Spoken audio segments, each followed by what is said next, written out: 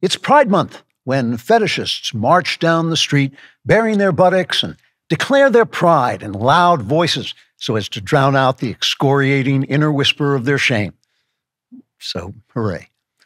Today, to kick off the Pride, we celebrate a sexual deviant's historic achievement in sports at the recent All-Atlantic Regional Track and Field Championships, where a man, pretending to be a woman, outraced the real women for the first time ever, except for all the other times.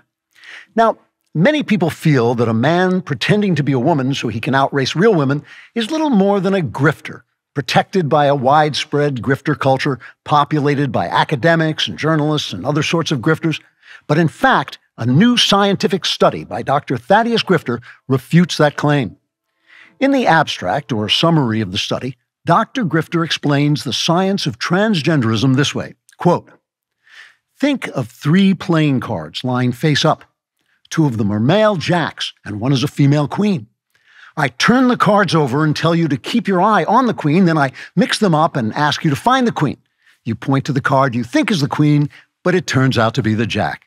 That's transgenderism, and now you owe me $20, unquote.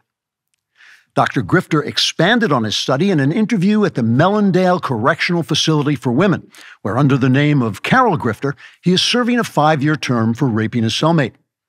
Dr. Grifter said, quote, "Like any other mammal, human beings are nothing more than flesh machines that change through evolution, which selects those machines that are best suited for sexual reproduction. This evolutionary process has produced 2 sexes, which we call men and women, the men for impregnating the women and the women for transforming a clump of cells into a human being by passing it through the magic vagina place and then feeding it with their mammary glands, which is why we're called mammals, and also why I just can't keep my hands off those saucy vixens. Now, evolution has worked for thousands of years to produce different men and women's bodies, but that has had absolutely no effect on their brains, which are not part of their bodies, but simply a ghostly, emotional presence totally immune to evolution, so that emotionally men and women are exactly the same. But if a man should feel emotionally that he is a woman who is emotionally exactly the same, then he becomes a woman, because of course emotionally they're very different. Now, once he becomes a woman emotionally, he can wear a dress and a string of pearls, which makes him a woman physically, except for his greater size and strength, and of course his penis, which comes in very handy once he gets a gander at those fabulous mammaries. Now, scientifically speaking, once the man's emotions, which are exactly the same as a woman's emotions, become more like a woman's emotions, which are totally different, then he changes into a woman who is exactly the same, except for the dress and pearls. And now, if you'll excuse me, I have to get back to my cell. I have a hot date," unquote. Dr. Grifter's work on transgenderism follows his previous work in which he studied climate change by interviewing polar bears on what it felt like to be extinct. After nearly being mauled by an extinct bear, Dr. Grifter changed the focus of his study to the way climate change has increased the number of tornadoes in the last 2 years from 22 to 6. Dr. Grifter says if this increase should continue at the same pace, the number of tornadoes will rise next year to -10, causing a shortage of tornadoes almost as disastrous as the shortage of polar bears, whose population has dwindled over the last few years from 25,000 to 26,500. This means that people sitting around waiting for the next tornado could be severely injured by a swirling cloud of extinct bears. Dr. Grifter concludes that therefore climate change must be addressed, at which point it will be female if it can just find a string of pearls. Trigger warning, I'm Andrew Klavan, and this is The Andrew Klavan Show.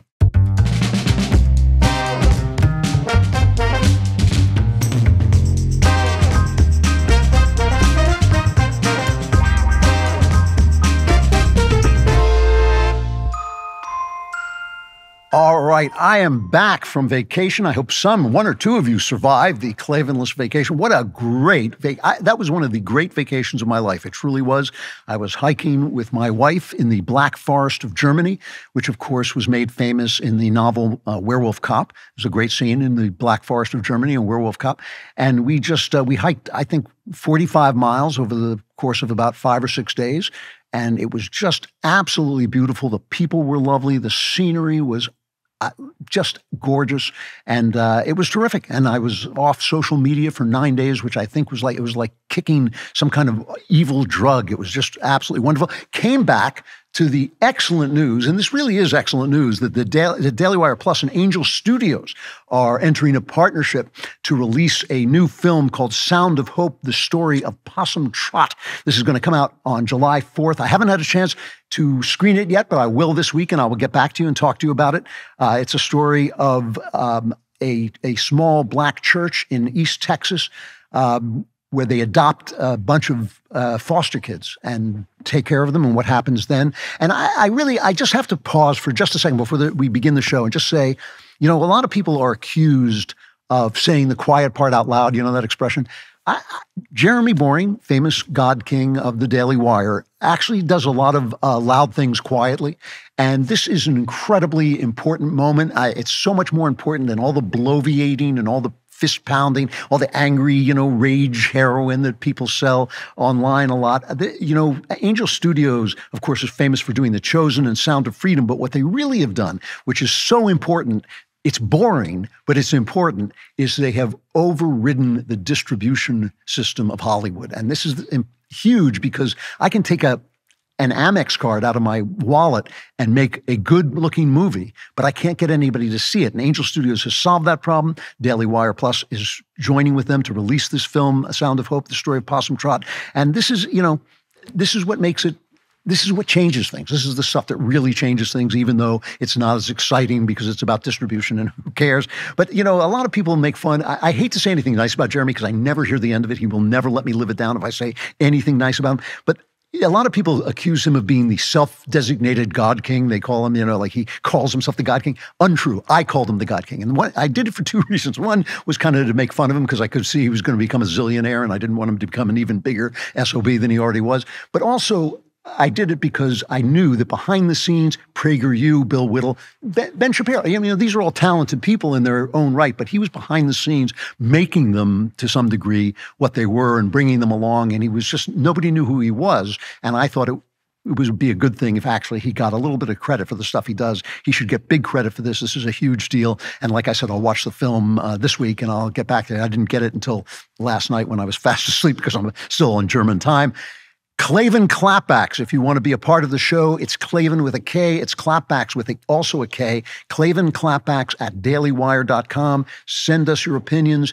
If you disagree with us, we'll mock and probably ignore you and maybe even come to your house and, write things on your walls. But we will read it on the show, and we actually like to hear from you no matter what you think, whether it's you agree with us or you're wrong. We will look at anything. Klavan Clapbacks, both with a K, at dailywire.com.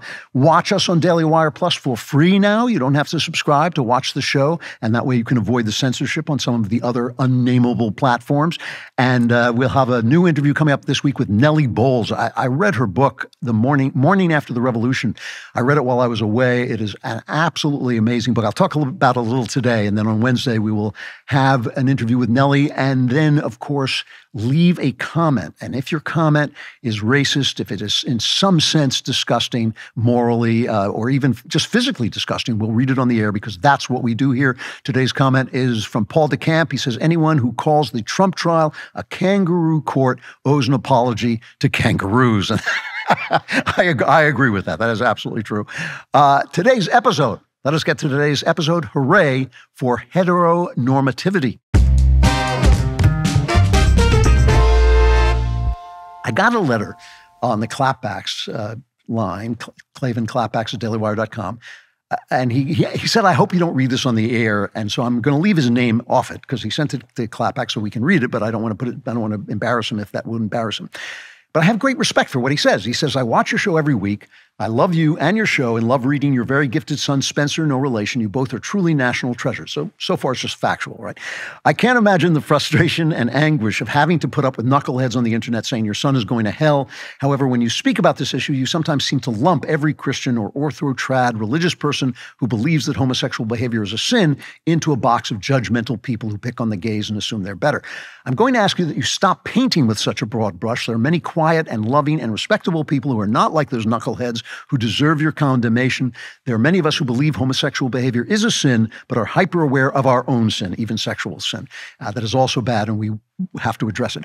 Now, I want to tell you, I agree with what you're saying, and I have nothing but respect. I happen to know that Spencer has nothing but respect for people who have a developed sexual theology that includes homosexuality and believing homosexuality is a sin. But as I always say, if you're pointed, when you're talking about sin and you're pointing at somebody else, you're pointed in the wrong direction. And I will be honest and say that I don't hate, but I despise the people who pick on Spencer. He is a better Christian, a better man, and a better person exponentially than they are. And I know that, but I do know that there are many Christians like the letter writer who feel the same about homosexuality, that it's a sin, but also understand and respect Spencer and understand his value. And I respect these people utterly, and I know Spencer does. And I want to talk about where I am on that at the end of the show, the final chapter, as I address this Pride Month, which I just think is a disgrace. And I've discussed, as somebody who has nothing but love and friendship for many, many gay people who have been in my life in various capacities. I have nothing but love and respect for them, but I think this gay pride thing is a disgrace. And I just want to tell the letter writer and all of the people who feel the way you feel that I totally respect what you're saying. I understand it, and I do respect it, and I understand the tradition and all of that. And I will first, before we get to Pride Month, I want to put it all in context with Chapter 1, The Problem is Not the Problem. Every morning, I take Balance of Nature fruits and veggies because it's the most convenient way to ensure you get your daily intake of fruits and, yes, veggies. Balance of Nature uses an advanced cold vacuum process that encapsulates fruits and vegetables into whole food supplements without sacrificing their natural antioxidants. The capsules are completely void of additives, fillers, extracts, synthetics, pesticides, or added sugar. The only thing in Balance of Nature's fruit and veggie capsules are fruits and veggies.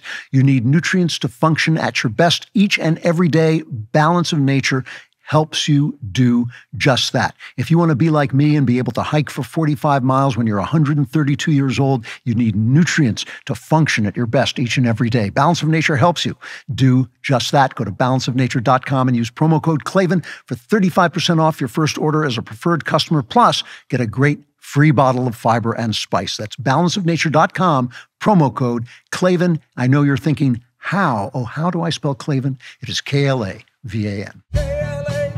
And there are no easy claims.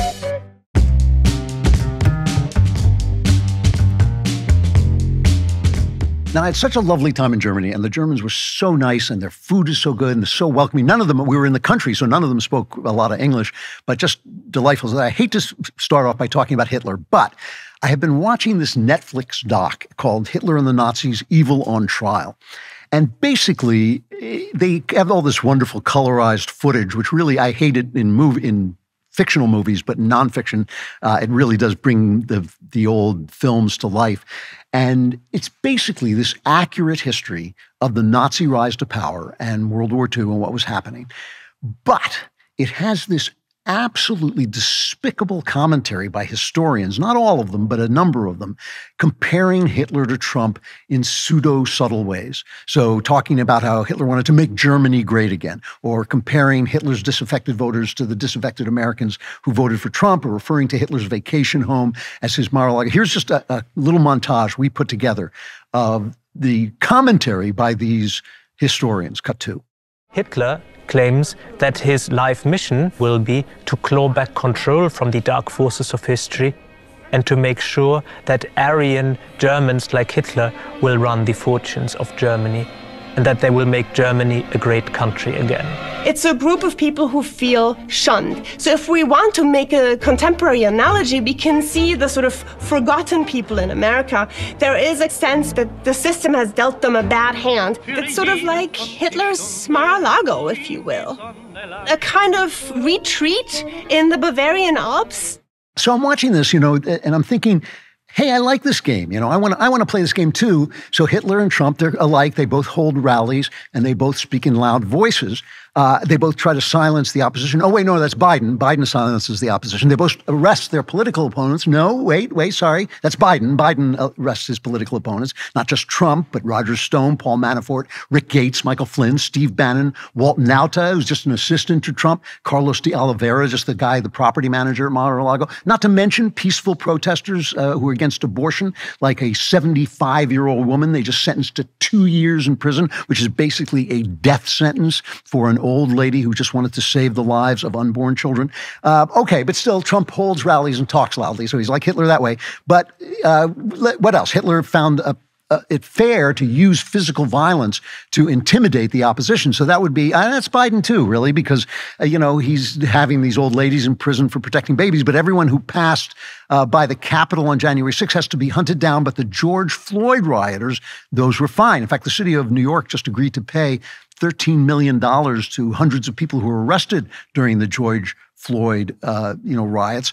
So that's more like Biden. He uses violence. Lets violence run free. The left and Biden lets violence run free to intimidate his opposition. Okay, but indulging in heavy strains of anti-Semitism, including turning a blind eye to violent attacks on Jewish people, that would be Biden. Okay, that's Biden. How about Hitler used this minor incident, the burning of the Reichstag? It wasn't that minor. It was, burning of the Capitol building. And he used that to crack down on people's rights and take people's rights away. So that would be like Biden and January 6th, where there was actually was a January 6th, and he's been arresting people ever since. Okay, so let's play the game that way. And then we see that, in fact, if you want to draw comparisons, you really have to look at Joe Biden and Hitler. Now, here's the thing. I don't think Joe Biden is Hitler. I think if you're going to call somebody Hitler, you got to produce the bodies. You got to produce the wars.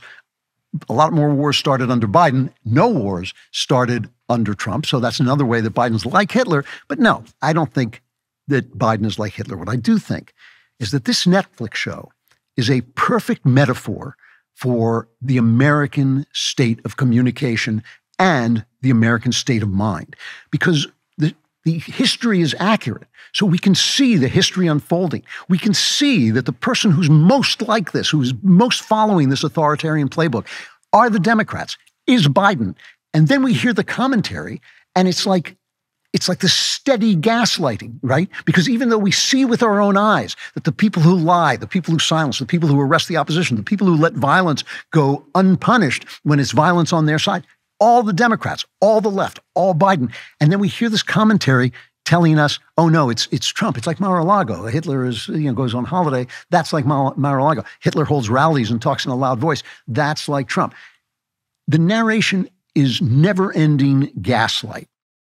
And so the state of mind is exactly the same, right? That we see what's happening. We see history unfolding. We see people being arrested on minor crimes. We see the opposition party being arrested, Donald Trump being put on trial for nothing. And yet the press keeps telling us that what we're seeing is not what's happening, and what's happening isn't happening. That's the definition of gaslight. That's from that famous play, Gaslight, by a British writer. It was called Angel Street when they put it on here, where a husband is turning down the gas lights in the house and then telling his wife she's not seeing it. That's what's happening. We see this happening, but they're telling us not. This poisons the well of conversation. It makes it impossible for Americans on both sides to debate like adults, to compromise and negotiate like fellow Americans. They're drowning us in lies. It gives credence to the worst on the left and the right, because now the people in the middle are alienated from one another. So the people on the extremes now have the loudest voices. And it makes the reasonable people sick and tired. All that extremism, all the hatred, all the rage makes reasonable people tired of politics. I keep hearing this. I don't want to go on social media anymore. I don't want to think about politics anymore. I hear this from reasonable, decent people. And who does that leave in control of the field? It leaves the extremists on the left and right, which is what happened in Germany. The problem we are facing right now is not the problem we are facing. Our problems are not the problem. The problem is the lying. The problem is the lying of a failed and corrupt elite who demonize the normal men and women of every race and color and creed, who may be a little bit on the left, maybe a little bit on the right, maybe even a little further left and right. You know, we have our differences in this country, which is fine. There's a lot of us here, But when you start to think that there's no Venn diagram, there's no place where the sides can get together and talk, that's the press and academe and Hollywood and the administration, the Democrat administration, demonizing everybody who opposes them. And I'll show you as we go forward what I mean. For many people, tossing and turning all night is a frustrating experience. For me, it's just normal. But for you, when sleep seems elusive, it can be both physically and mentally draining. That's why I love Beam, even though I don't sleep, because Beam actually will put you to sleep. It even put me to sleep. It's not just your run-of-the-mill sleep aid. It's a concoction carefully crafted to help you slip into sleep without the grogginess that often accompanies other sleep remedies. Beam Dream contains a powerful, all-natural blend of reishi, magnesium, L-theanine, apigenin, and melatonin to help you fall asleep, stay asleep, and wake up refreshed. It really does. It tastes good, too. Today, my listeners get a special discount on Beam's Dream Powder, their best-selling hot cocoa for sleep with no added sugar. It's now available in delicious flavors like cinnamon cocoa, chocolate peanut butter, and mint chip. Better sleep has never tasted better. Just mix Beam Dream into hot water or milk, stir or froth, which is my favorite part, using the little frothing machine, and enjoy it before bedtime. If you find yourself battling the bedtime blues, give it a shot. Your tired self will thank you. If you want to try Beam's best-selling Dream Powder, take advantage of 40% off for a limited time when you go to shopbeam.com/Klavan and use code Klavan at checkout. That's shopbeam.com/Klavan with my promo code Klavan for up to 40% off your order. And you're probably saying to yourself, Beam, anyone can spell Beam. How? Please tell me, how do you spell Klavan? Klavan. No E's in Klavan. I just make it look this easy. There are no E's in Klavan.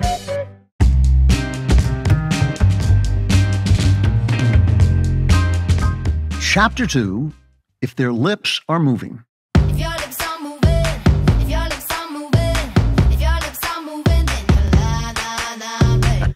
So, I started saying we're going to interview Nellie Bowles on Wednesday, which I'm really looking forward to. Like I said, I read her book Morning After the Revolution. And what's so interesting about it is Nellie is a progressive. She's gay and she believes in universal health care and all these things. And she is working at the New York Times, which is her dream job. This is how it opens, with her working at the New York Times. And she starts to realize that wokeness, the woke revolution has started, and they want to stop her from doing her job. And this is her dream job. Now, I'm sure many, many of you know what it's like to have a dream job or to have a dream ambition or whatever it is, and to have that come under threat. And she doesn't want to lose her job. She doesn't want to be left out. She doesn't want to be alienated from the people who are on her side. She's a progressive. And she still identifies as a progressive. And she's now being told that, quote, this is a quote from the book, if you want to be a part of the movement for universal health care, which I did and do, then you cannot report critically on defund the police. If you want to be part of a movement that supports gay marriage, and I did and do, then you can't question whatever disinformation is spread that week. And she talks about the stories she covers. She covers PragerU, the great videos that come out of PragerU, and they tell her, no, this is too nice. This is too nice. You have to report what the Southern Poverty Law Center says about PragerU. Southern Poverty Law Center, which is a hate group on the left, which makes its living calling people on the right hate groups, although I hear they just fired a bunch of their people, which, I'm crying very deeply about that. I just don't show it. I just look happy. That's it. I'm really actually crying a lot. As she describes her efforts to cover the Antifa and BLM takeovers of part of Seattle, remember the Chaz zones, and a man she describes as a rising leader in the Times newsroom tells her this, quote, Antifa was nonsense, fake, a nothing burger, a non-story, not interesting, not real. The reason he doesn't go to Seattle, this guy doesn't go to Seattle and cover things like this, is because he knows right now is time for white people to sit certain things out. Some things that are not important things shouldn't be covered. This is the New York Times. The Capitol Hill Autonomous Zone, Chaz, and whatever was going on there wasn't important. Antifa wasn't important. Why do you care, he says. No, but seriously, why do you care? So here's Nellie, a good reporter, a curious reporter, a progressive reporter, being told if you're not on the right side of history, if you are reporting the truth. Blaming the media for things is so cliched, it's almost boring, and yet they are to blame. Donald Trump got them 100% right. They are the enemy of the American process because they are clouding the field with lies. And listen, I think this is falling apart because of social media. I think people are getting more sophisticated. I think people on the left and the right are being able now to pick out the truth from this flood of information that's coming through social media. But they are working hard to hide the truth from us if it violates these tenets, if it violates the leftist tenets. This week at the Daily Wire, Brent Scher, S-C-H-E-R, writes about this horrible shooting that happened a year ago, last March, in the Christian Covenant School. Remember, a deluded transgender girl who thought she was a man murdered 6 people, including these 3 beautiful little children. I mean, just an absolutely mindless, horrible, horrible tragedy. And if you remember, Corinne Jean Identity Hire, the spokeswoman for the White House, immediately came out and said, our hearts are with the transgender community because they're really hurting right now. Unbelievable, unbelievable, heartless, cruel, twisted, sick thing for her to say. And then the shooter's manifesto vanished. It vanished. And now the journal, or at least copies of the journal, have come out. The Daily Wire has some of it exclusively, and Scher is reporting on this. Brent Scher is reporting on this. The shooter writes, of course, about, he says, being female was a curse, that she'd killed, to have puberty blockers, to have had puberty blockers. Now, I find this thing about blaming movements for mass shootings absolutely disgusting because I think mass shootings are a matter of mental illness and that our mental health system has fallen down. But the transgender movement is a violent movement. Of course it is, because it's fighting reality. A substantial number of thugs at these Chaz zones were transgender. An abnormal number of the people in the black bloc with masks on hitting people with sticks were transgender. The Matt Walsh gets death threats constantly. Some of them are from me, but the rest of them, many of the rest of them are for trans people. And the Democrat thugs support this violence. I mean, this guy, Dr. Ethan Heim, I think his name is pronounced, he was a doctor who leaked to Chris Rufo at City Journal that Texas Children's Hospital was doing secret transgender surgeries after they said they were not. He has now been indicted by the gangster AG, Merrick Garland, at the Department of Justice on 4 felony counts of violating the Health Insurance Portability and Accountability Act. So passing on this information. Who else has been What other whistleblower gets indicted by the feds for this? So why couldn't we hear about the motives of the Covenant shooter? Well, here's reading from the Daily Wire article. That blackout appears to be due to a newly reported memo by the FBI in which the Federal Intelligence Agency warned Nashville police that releasing this manifesto could result in quote-unquote false narratives that, quote, may lead to unintended consequences for the segment of the population more vulnerable or open to conspiracy theories, which is not Christians, heaven forfend, although they are the most persecuted religion on earth. It is the transgender people, the poor transgender people. So to protect the violent transgender movement, we had to make sure that nobody knew that this act of violence was committed by a transgender person because she was transgender. Now, we all know when a right-winger shoots somebody, it's because of the right-wingery. If a left-winger shoots somebody, it's because of guns. It's bad for guns. So whatever happens, it's bad for the right. But how can we discuss it? How can we talk? How can we even talk about gun rights, which seem to the left? I know these liberal people think, oh, you guys are extreme on gun rights. We're just following the Constitution for absolutely good reasons. But how can we discuss it when the truth can't come out because the FBI is intimidating a local police force and the press is not motivated to go around them? The press is not motivated to go around them. Here's another story, just talking about the lies.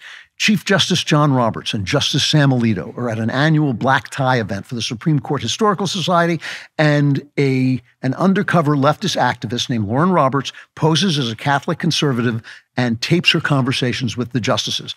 I can't complain about that because I support Project Veritas, sauce for the gander, sauce for the goose. She's undercover. She's doing undercover, journalism.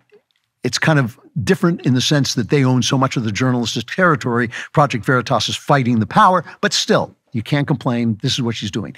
So what happens? Here's the report from Rolling Stone. Justice Samuel Alito spoke candidly about the ideological battle between the left and the right, discussing the difficulty of living, quote unquote, peacefully with ideological opponents in the face of, quote, fundamental differences that can't be compromised. He endorsed was his interlocutor described as a necessary fight to return our country to a place of godliness. You make Alito sound like, Torquemada. He's like some lunatic Catholic who wants to, fight to bring this back. Here's the Times reporting the same thing. Justice Samuel Alito told a woman posing as a Catholic conservative that compromise in America between the left and the right might be impossible. The justice's comments appeared to be in marked contrast to those of Chief Justice Roberts, who was also recorded, but said the court couldn't do anything about it. Well, let's hear this tape. Let's listen to this tape from Lauren Roberts.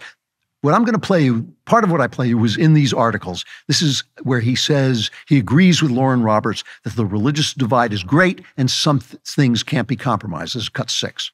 One side or the other is going to win. I don't know. I mean, there can be a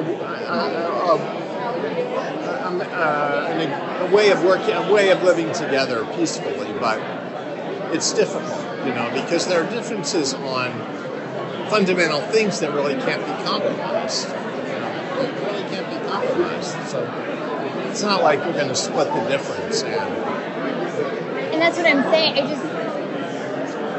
I think that the solution really is like winning the moral argument. Like, people in this country who believe in God have got to keep fighting for that, to return our country to a place of godliness. Oh, I agree with you. All right, so I agree with you. People who believe in God have got to keep fighting to return this country to a place of godliness. Alito's a Catholic. He agrees with her. I agree with her.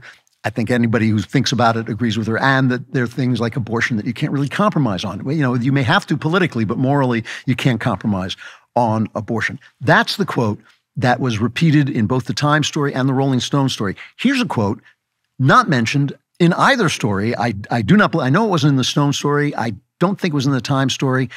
The lady tries to get Alito to say, well, the court has to do something about this, has to take sides. Listen to his response. I support your ruling on dogs. I support, I am very pro-life, but I don't know how we bridge that gap. How do we get people squeezed? I wish I knew. I don't know. It's not. I don't think it's something we can do. But the court can't do anything to. We have a very defined role. Yeah. We need to do what we're supposed to do. But this is a bigger problem. This is way above us. So I wish I knew the answer.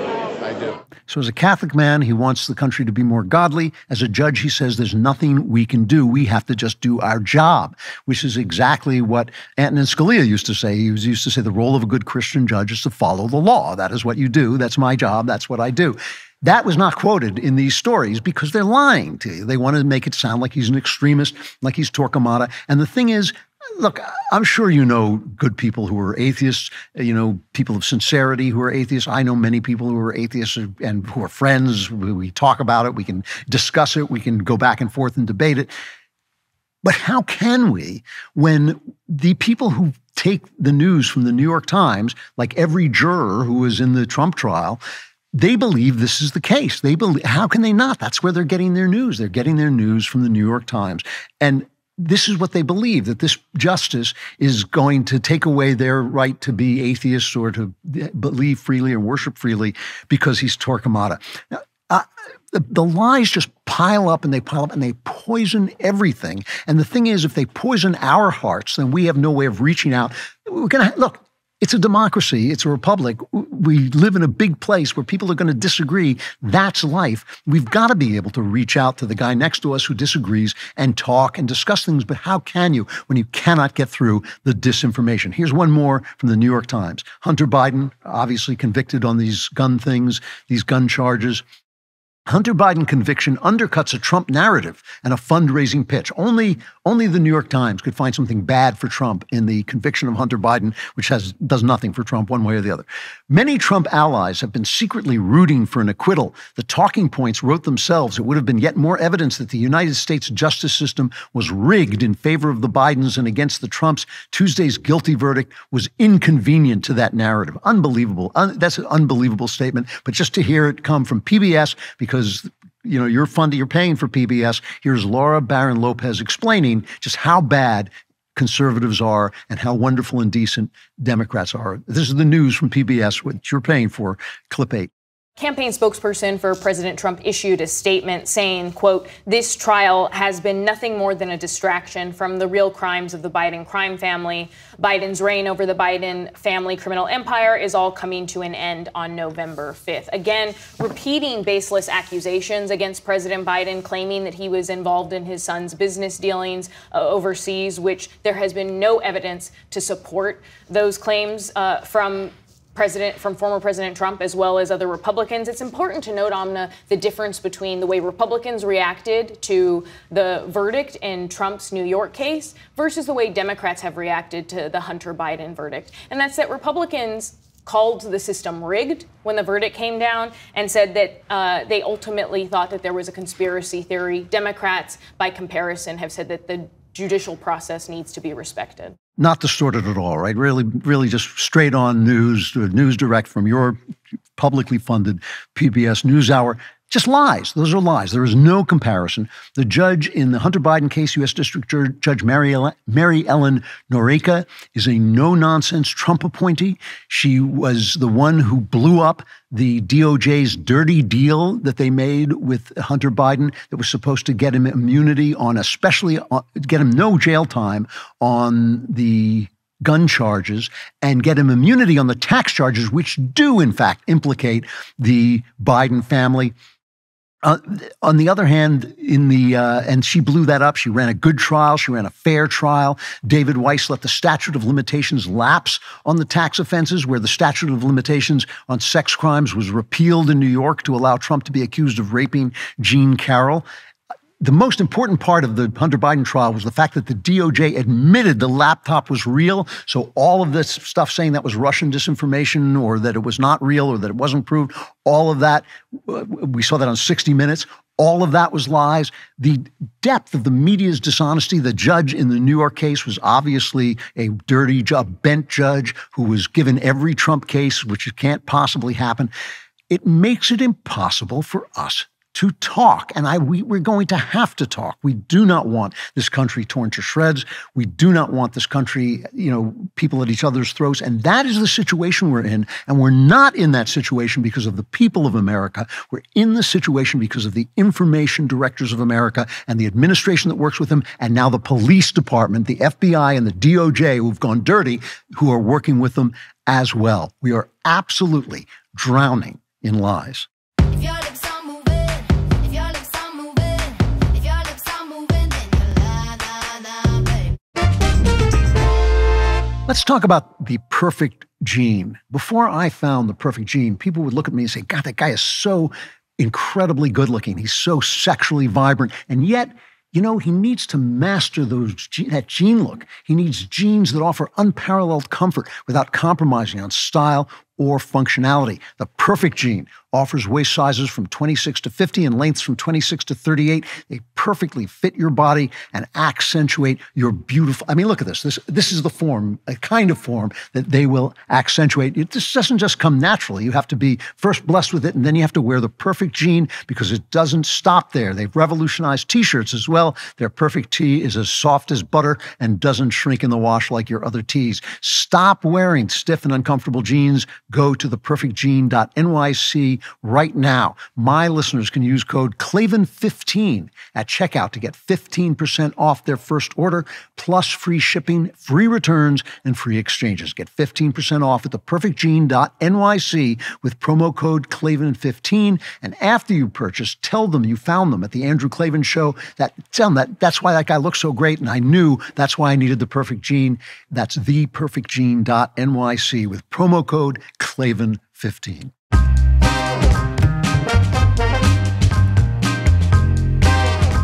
Chapter 3, they're not evil because they lie. Now, I want to touch on this just briefly. This is the hostage rescue in Israel. And I don't even see a gray area in this. I mean, Israel was attacked. There was a ceasefire between them and the terrorists of Hamas. There was a brutal, horrible, evil attack, and hostages were taken. They go in and they free the hostages. 4 hostages they find in an amazing raid that almost went awry. Here's just an example. Here's the Washington Post headline, and this was not an isolated headline. More than 200 Palestinians killed in Israeli hostage raid in Gaza. The brazen daytime raid freed 4 Israeli hostages, but unleashed relentless bombardment of the Nuseirat refugee camp in central Gaza. Now, just to drive this home, here is the BBC interviewing, this is unbelievable, interviewing Jonathan Conricus from a pro-Israeli think tank. It's cut 9. It is appearing to be a high civilian death toll. Would there have been a warning to those civilians for them to get out on time? For sure, of course, we cannot anticipate Israel to be warning ahead of a raid to extract or to save hostages, because then what the terrorists would do is to kill the hostages, and that would defeat the purpose. So, of course, we cannot expect that. He just, if you can see his face, if you're not just listening, the look on his face is like he's just fighting back the words, "You stupid bimbo," you know? It's like the bimbo is silent in this.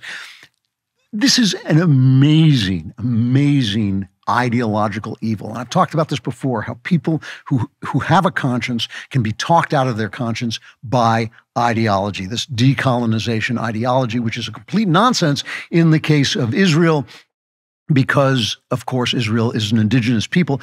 It's also, you want to talk about Hitler and comparisons to Hitler, that was Hitler's ideology, is decolonize Germany and let the Aryan people, the indigenous Aryan people and the indigenous Aryan culture rise to the top. This is the same thing that they're arguing here, that it doesn't matter. One of these 4 hostages was the 26-year-old girl, Noah Argamani, who was carried off, you'll remember, in one of just a heartbreaking piece of video, carried off on a motorcycle, screaming for her life, reaching out to people, screaming, "Don't let them kill me, don't let them kill me." She was a China-born Israeli. She was rescued amazingly from this. And what does it turn out? It turned out that these hostages were being held by civilians, passed from civilian to civilian. All the civilians knew she was there. She said when she got there, she was afraid of being lynched by the civilians. There's a very, very thin line in Gaza between the civilians and the terrorists. They voted the terrorists in. Now the terrorists won't leave. It's true, but still. And Hamas chief Yahya Sinwar, according to the Wall Street Journal, has been telling people, well, we have Israel exactly where we want them. The more innocent or civilian lives that are lost, the more civilians that are killed, the better for us, because it means people will turn against Israel. So this murder is playing into the hands of the useful idiots who have been bought into this decolonization narrative. And let's be blunt about this, because anti-Semitism, I know that Jews don't like to feel special because they feel that makes them a target. I've said this before, anti-Semitism is the hatred of God. That's all it is. I mean, it really is. It's the hatred of God, and it's the hatred of Jesus Christ, by the way, because that's how the true God got into Gentile culture, is through Jesus Christ. But it's the same God that Abraham worshiped, same God that Isaac and Jacob worshiped. That's the God of the Jews, has become everybody in the West God through Jesus Christ. So it's a hatred of that turns people and makes people so vicious against Jews. And let's not forget, when the Jews went into Argentina and arrested one of the main architects of the Holocaust, Adolf Eichmann, they were condemned by everybody, including the United States, for violating Argentina's space, right? When they bombed Iraq's nuclear facilities, I had a guy from the State Department tell me that was a violation of international law. And I said, you know what? I never lost a minute's sleep about a violation of an international law that doesn't exist.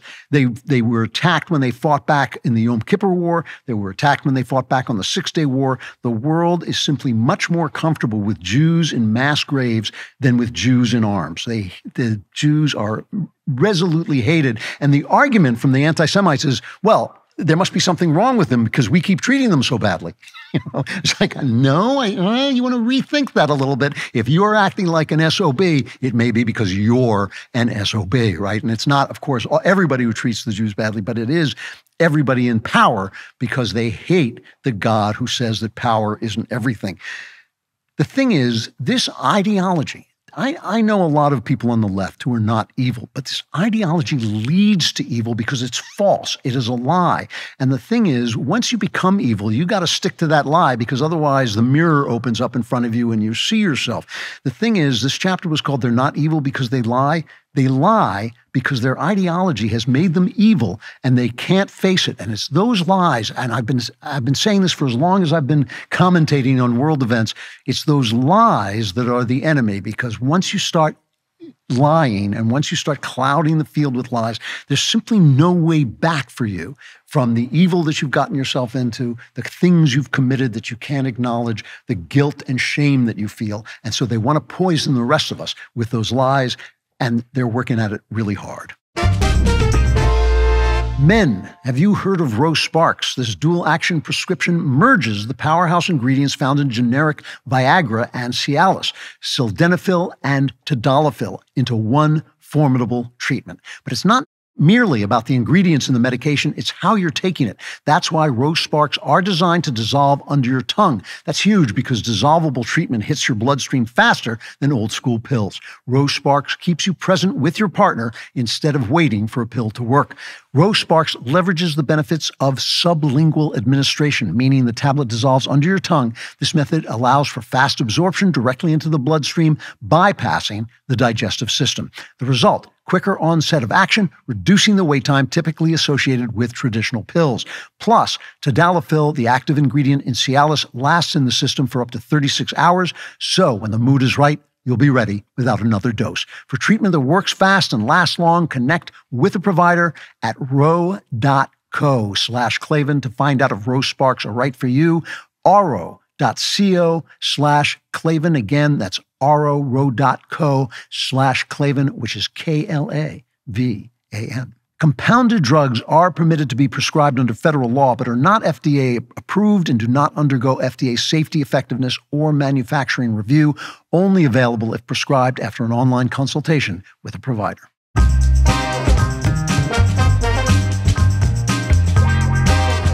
Final chapter, The Sin of Queens. So one of the many things I will never forgive Michael Knowles for is that he told this story in his book about him and me, but he didn't name me. And I said to him, "Why? How could you say this, tell the story without giving me credit?" He said he didn't want to get me in trouble. He obviously isn't listening to the show, or he would know that I'm always in trouble. But Knowles was talking, we were talking, this is a long time ago when we were back in LA. Knowles was a guest on the show because I was trying to give him some kind of career because the guy, he was living on the street. It was disgusting. And so I brought him on the show and he was talking about Pride Month. He was talking about the fact as a Catholic that he knows that pride used to be, he said, pride used to be called the Queen of Sins. And I immediately said, well, now it's the sin of queens, which I think is pretty good. And I want to talk about why I believe that gay people can be included in society and should not be condemned for their private lives and should live their private lives in peace, but why I think Pride Month is such an ugly and stupid thing. So let's go back to this Netflix documentary on Hitler, Evil on Trial, and it's called that because a lot of it takes place in the Nuremberg trials. Listen to what they say about the Weimar Republic. Now, just for those of you who haven't studied this, the Weimar Republic was the shaky, after World War I, when the Germans lost World War I, they were just decimated. They thought they were winning. All the press was lying to them and telling them they were winning, and suddenly it was over. And this is why many people said, well, it's the Jews' fault. So it must be the Jews' fault. No, they had been beaten in the field by the Allies, and they just weren't being told about it. And they just developed this conspiracy theory about it. So the Weimar Republic was this shaky liberal democracy out of Weimar. If you've ever seen the movie Cabaret, that's about the Weimar Republic. And it is what fell when Hitler came in and took power. So listen to what the historians here are saying about the Weimar Republic. This is cut 3. Between 1924 and 1929, this period is kind of often described as the golden age of the Weimar Republic. The good life slips into view, even if it isn't quite reachable for the majority of people.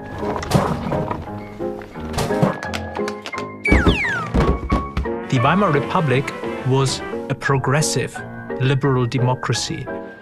We have relative political stability. We also have a thriving cultural sphere. Filmmakers, cabaret. We think about abstract and expressionist artists, the Bauhaus architectural movement. Germany was becoming more accepted in the international arena, so she wasn't a pariah anymore. And so there's this kind of quite liberating and modernizing aspect to the 1920s. So you may have missed that one little line in there. It's not quite reachable for the majority of people. So in one city, in urban areas, Bauhaus architecture, the ugliest architecture that has ever been invented. Expressionist art, the ugliest art that has ever been invented. No, not on film. German expressionism on film was pretty good, but the painting was incredibly ugly. But this is what they're celebrating, even though millions and millions of people are out of work and the economy is a mess, okay? Now listen to them go on. This is cut 4. Women were able to vote for the first time. There are sex reform movements with individuals like Magnus Hirschfeld, who did studies about homosexuality and was conducting some of the first transgender surgeries in the Weimar Republic. And so you see all of this dynamism emerging.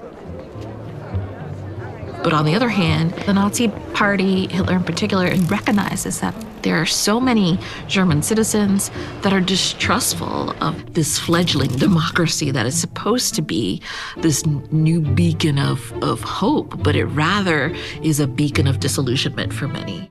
Because they're starving, because they're out of work. The pictures, if you're just listening, the pictures of people like eating like gruel out of bowls, and people are starving out of work. So this small, corrupt, decadent elite is thrilled that they're doing transgender surgeries and celebrating homosexuality. I just wonder, it's liberating. It's one, oh my goodness, and the Bauhaus are, oh my goodness.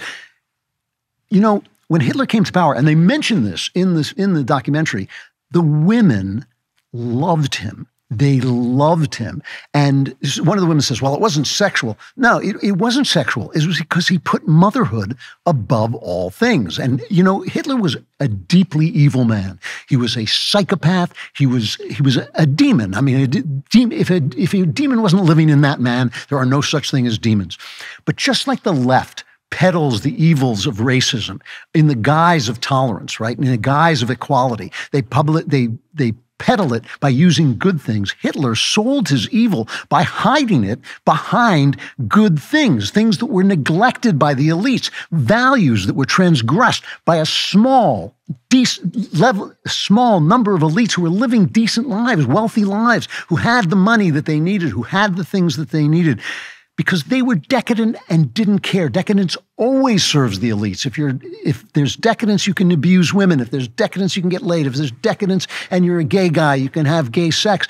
But the people were starving, and their normal moral values were being transgressed, and they opened the door to this monster Hitler. Hitler was the monster, but the left, you know, there's a reason they call far right-wing conservatives reactionary. It's because they react. They react to something. What they react to is the decadence and the wickedness and the selfishness and the power-hungry indifference to poverty on the left, which is what we're seeing in America today. There was a Pew poll that came out. Is society better off if people marry and make having children a priority? The percentage answering yes, all voters, 39%. Less than half of voters say, is society better off if people marry and make having children a priority? Imagine that. Trump voters, 59%, 60% say yes. Biden voters, 19%. Whites say 41%, and then all the minorities, less than that. So let's talk about the lies that now surround sexuality. Because you know what? I'm a libertarian when it comes to, I don't want to know what people are doing behind doors. I don't think about it. I'm like Ebenezer Scrooge, who said, it's enough for a man to mind his own business. Mine occupies me constantly. My sex thoughts, my sex life, they occupy me constantly. I don't care what you're doing. Have a good time. However, simple common sense. Sex has a telos. Everything has a telos, a purpose, a reason for being. That purpose is having children. That's the reason we have, if you believe in evolution, even only within a species, it comes about for a reason. It comes about because it is the way that people are moved to have children. Heteronormativity, which the left condemns, is normativity. It is normal. And marriage is the best way we've ever found of dealing with it. Why? Because it makes the people who create the children responsible for the children. It makes the people who love the children responsible for the children. The government doesn't love your children. The government doesn't care about your children. The government doesn't know your children's names. They are not the ones who should be responsible for your children. You should be, and you are, if you are married, if that marriage matters, if society holds that marriage up. That is the reason that societies that do well, Victorian England, 50s America, maximize the family, actually prioritize the family. And if we don't, evil ensues. And this is another lie. Abortion kills close to a million unborn children in the U.S. every year. Okay, I think it's between 800,000 and a million. And I understand there's tragedy involved in unwanted pregnancies. I understand that women want to be free. All that. But what argument plausibly strips a baby of its humanity, right? The argument now is, I have a right to choose. How does that strip a baby of its humanity? Or I want to be a rock star. I have a career. How does that strip a baby of his humanity? I don't want this baby. I'm in trouble. I've been raped. All of those things. Very sad, really terrible. How does it strip a baby of its humanity? How does it stop it? Abortion from being homicide. They're all things worth talking about. And it's not that women who are pregnant and don't want to be should be condemned or hurt or anything like that. But none of it strips a baby of his humanity. And once you see that, once you understand it, once you understand that there is no argument that strips that baby of its humanity except for this, you're the only one who can talk. You have all the power. You're the one who is present and in the room, and that baby is helpless and silent and cut off from mercy. Once you understand that, then you see, what? If you don't prioritize marriage and the family, if you don't prioritize babies and the natural job of creation, if you prioritize sexual freedom, if you prioritize the pride, the wonderful, wonderful pride of being homosexual, you create evil in a society. Now, here's the thing. Let's talk reality instead of slogans. There's a lot of people in the world, a lot of people in this country, some of them are gay. Some of them are just weird. Never mind gay. Some of them have weird things that they do. I believe in weirdos. I do. I'm an artist. I believe in weirdos. I believe there should be room in a society for weirdos, eccentrics, people that everybody looks down their noses upon, people who are, shunned, all of that. I think that they're important. They're cultural critical. They're frequently produce wonderful arts and have a function of an intelligentsia that actually brings in things that we might get complacent about. If you don't have people with doubt, you can't have faith. If you don't have people with criticism, you can't have a culture that grows and expands. I have worked with many, I'm in the arts. I've lived my life in the arts. I've worked with many, many gay people whom I have loved and respected and befriended. And, if you want to believe they're sinful and tell them they're sinful, or believe it and don't tell them, again, if you do that respectfully and that's your philosophy, I have no problem.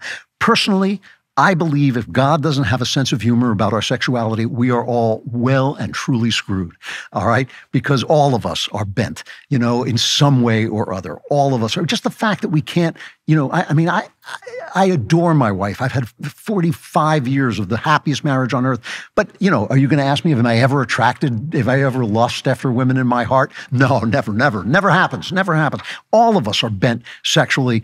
All I'm saying is that gay people are in the position of black people. If you're white and you're a race that people don't like Italian or Irish or Jewish, you can hide that. But if you're black, you're black. Everybody can see it. If you're gay, you're gay. Everybody can see it. But all of us are bent. So I think a little tolerance, a little kindness, a little mercy, a little love, as the Bible tells us, covers the multitude of sins. That's what it says. Charity covers the multitude of sins. I know it's often translated as a multitude of sins, but I checked this with my son, the linguist, who says it really is a better translation that says it covers the multitude of sins. A sane society is heteronormative and marriage-friendly, with tolerance and love for the oddballs and the gay people and all that stuff.